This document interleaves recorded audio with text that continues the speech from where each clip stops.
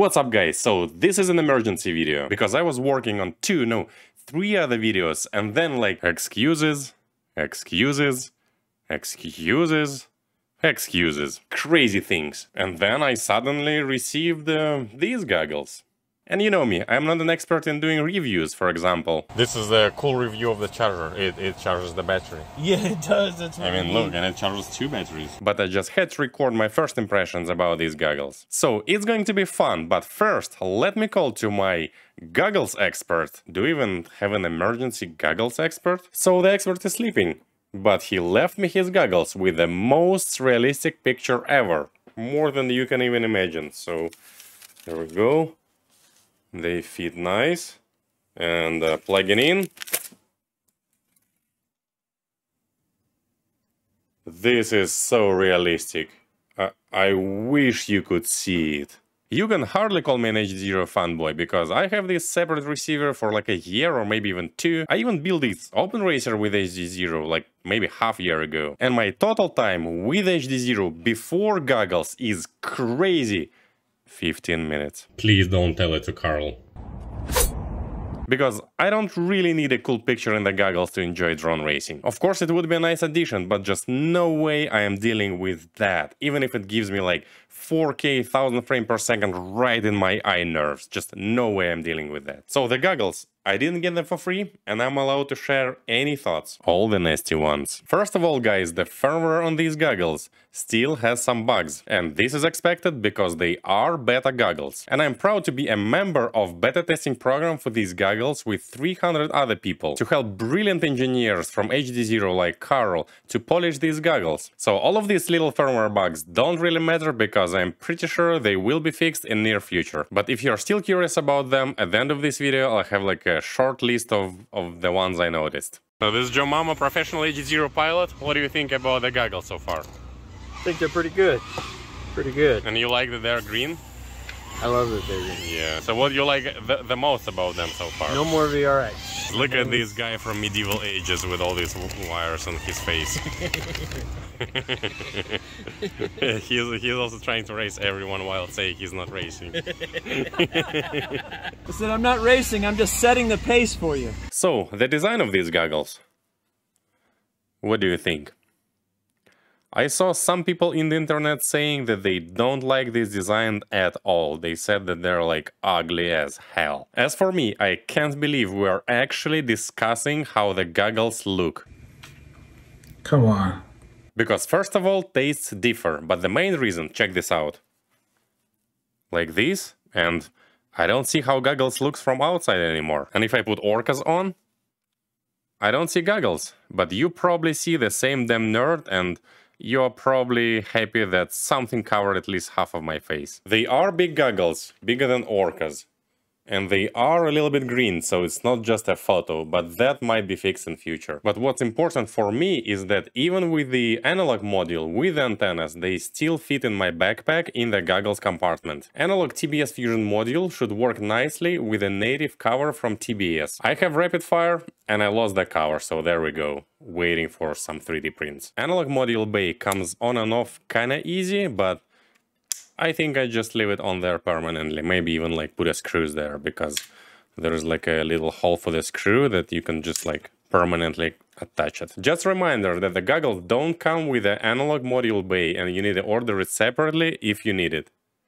You need it if you need it. And if you don't need the analog module bay, then you don't need an analog module bay. These 4 HDZero antennas are from True RC and they don't come with the goggles. These little 3D printed holders are available on Thingiverse, and the local guy Ian printed them for me. Some people say he's a vampire, but you know, we're not judging here. The goggles come with 2 faceplates for different type of faces, sort of a little bit narrow and a little bit more wide. The narrow one fits my face very well. There's like no light leaks, and the pressure on my face along the perimeter is excessively even. I was shocked when I saw the faceplates for the first time, because you see, the Velcro was already sticked on for us on both of the faceplates. Thank you HDZero, really, no, like really, thank you for that. The goggles are very comfortable to wear, at least for me, and they even come with like extra wide head strap, which is I think a very nice touch. The goggles come with a nice long power cord, which seems to be like a high quality one with XT60 on one side and 90 degrees on the other side. Unfortunately, this cable doesn't work with TS100 soldering iron, but TS100 soldering iron cable does work with the goggles. I was extremely happy to see the power slider, but one little thing, the moment you plug the power cable, it's not very comfortable to reach. But I think it still works way better than, for example, the button on Sky Zones that you need to push like for a second. Personally, I would prefer a little bit more the power plug from the bottom, like on Sky Zones 04, because then this cable would be straight and it would be very comfortable to use with a soldering iron. In this case, the soldering iron cable looks, you know, a little bit dangerous. But it's not a big deal at all. The fan on these goggles do sound like you're never gonna get 4G goggles. They're relatively loud. I think it's not a big deal. And the good side, you're never gonna be like, can someone please wipe the camera on my drone? Oh, that's my goggles. The top fan is pretty big, and if you have long hair, watch out, they might get stuck inside of these little holes. I almost actually had that happen, and my haircut is way overdue. So I so used to see Ryan's face with HDZero goggles, so every time I look at Joe Mama in HDZero goggles, I think it's Ryan. I'm Ryan Quellet.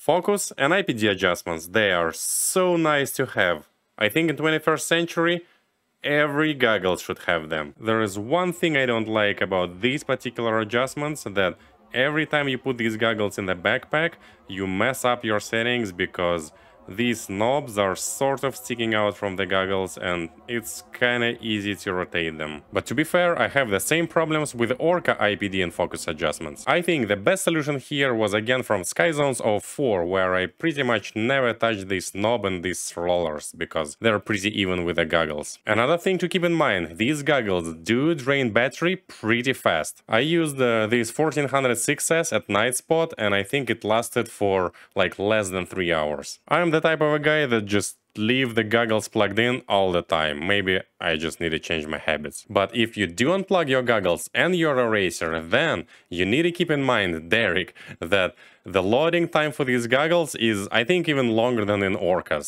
So pre-plug your goggles before the round. The goggle screens are pretty nice. In 16:9 mode, I think it's a little bit too wide because like even the corners are a little bit out of bounds of view. But who cares about 16:9?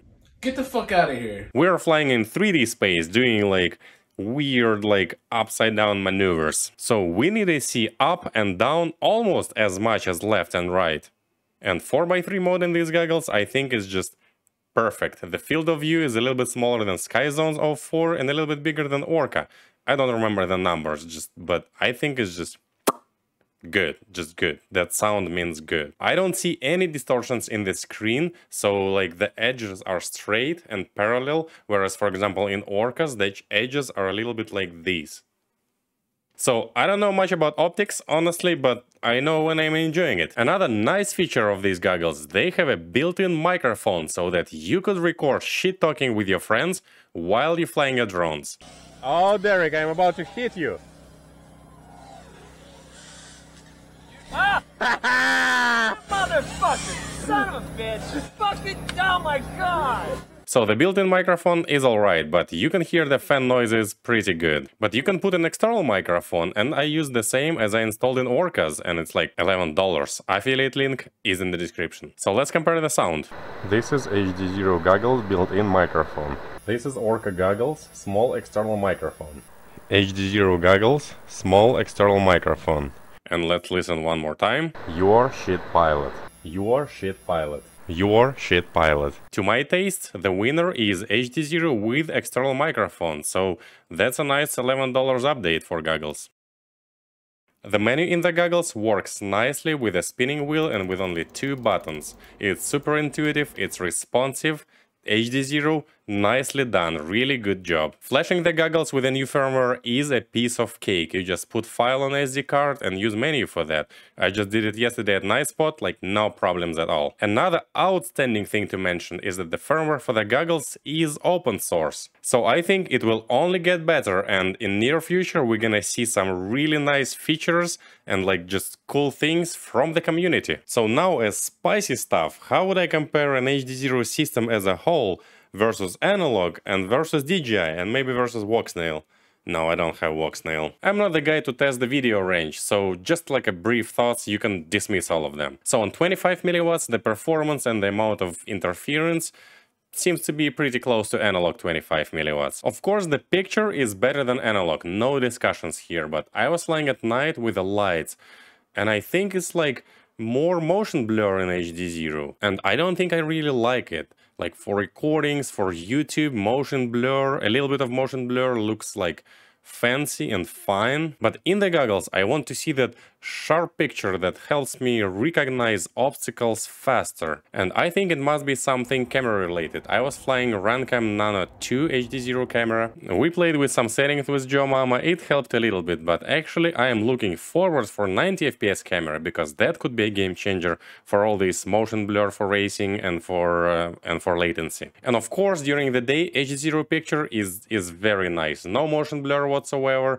and it's just gorgeous. By the way, I really enjoyed the fact that all the VTX and camera settings are in the stick commands menu, and this is very nice. You want to play like with the settings, you want to flip your camera image, you want to switch to LED mode, it's just there for you, just enjoy it. But before you use HDZero stick commands, please make sure that your drone is disarmed, because we had a funny and scary story at Night Spot. Mr. Anonymous, we're not gonna call Joe Mama's name out, decided to change the settings in the VTX, I don't remember what was that, but he forgot to disarm his quad, it was still in front of him on the ground spinning props. And imagine what happens next when he just slammed the sticks for the stick commands. So the drone took off, did like a tight orbit, like the tightest, prettiest orbit I ever seen, and like just launched toward the Cole's car. After that, Mr. Cole shows up at Night Spot only with a helmet, and this is his real photo racing at Night Spot. Of course, all the name matching in this story with real life are just random and coincidences. So how do I think it all compares with DJI? Of course DJI is like way better picture, especially with the new DJI system. So it's a way better picture, it's a better like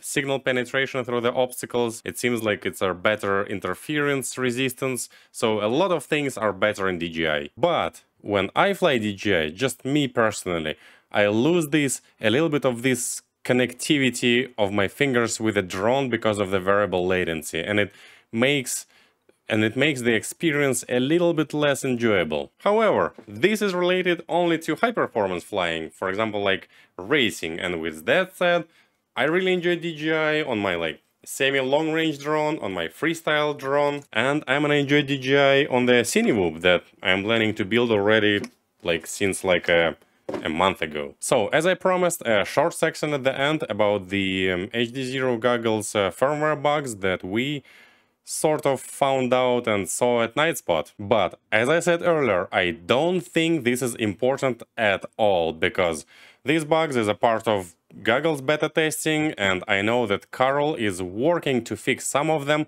literally right now, so maybe half of these bugs like will be gone like in 2 hours or like in 2 days. So I'm very excited about these goggles because they also supposed to provide a better analog picture because of some fancy like interlacing and deinterlacing algorithm. And currently it was hard to see the better analog picture because the analog looks overexposed in these goggles. It's a known bug, it's gonna get fixed, but this is what it is now, whatever. Another thing about rapid fire module and these goggles is that when you have poor signal or no signal, these goggles will go to black screen instead of static. And this is not very nice, but again, HDZero team knows about this problem, and I have no doubts that they will fix it. Maybe they already fixed it, I need to check Discord. It looks like I was testing analog more than HDZero, and that's not actually true, but other bugs are also related to rapid fire module. So rapid fire in mode 2 for some reason shows like way more interference than I used to see, but in mode 1 it actually works flawlessly. There was another problem with like analog DVR recording, but it already get fixed like literally while I was flying at Night Spot, and I just updated it there and the problem has disappeared. No, but seriously, I think this section is useless. I feel like in 7 days there will be like no point in listening that. In case you didn't know, Mr. Carl is the main HDZero guy. He's like the owner, he is also like the main developer. I met him in real life and he's like a true engineer and also like a very humble person. It was a pleasure to talk to him, to like realize how much he knows and realize how much he actually cares about our hobby, about like racing. There are like what, like 1,000, maybe like 2,000 racers in the United States, maybe like 5,000 racers around the world. I don't know, but it's just not a lot of people. And suddenly, like, we are important, and this is pretty cool, and suddenly, like, the business listening to us. This is amazing. Johnny 5 actually has a nice interview with Mr. Carl. Go check it out, link in the description. But only after you like, subscribe, put a comment, after you click all the affiliate links, after you, like, go check the Patreon page, only after that go check it out, the interview. So, see you in the next video, if I'm not lazy.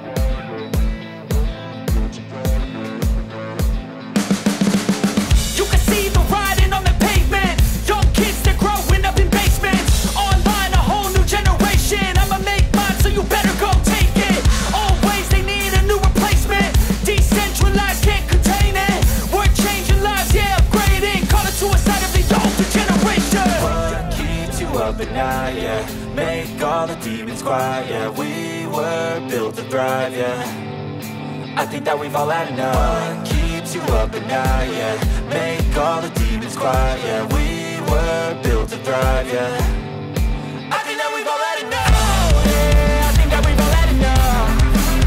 Sick of dealing with the old plan. They know that we're calling it wrong. You got me like, oh yeah, I think that we've all had enough.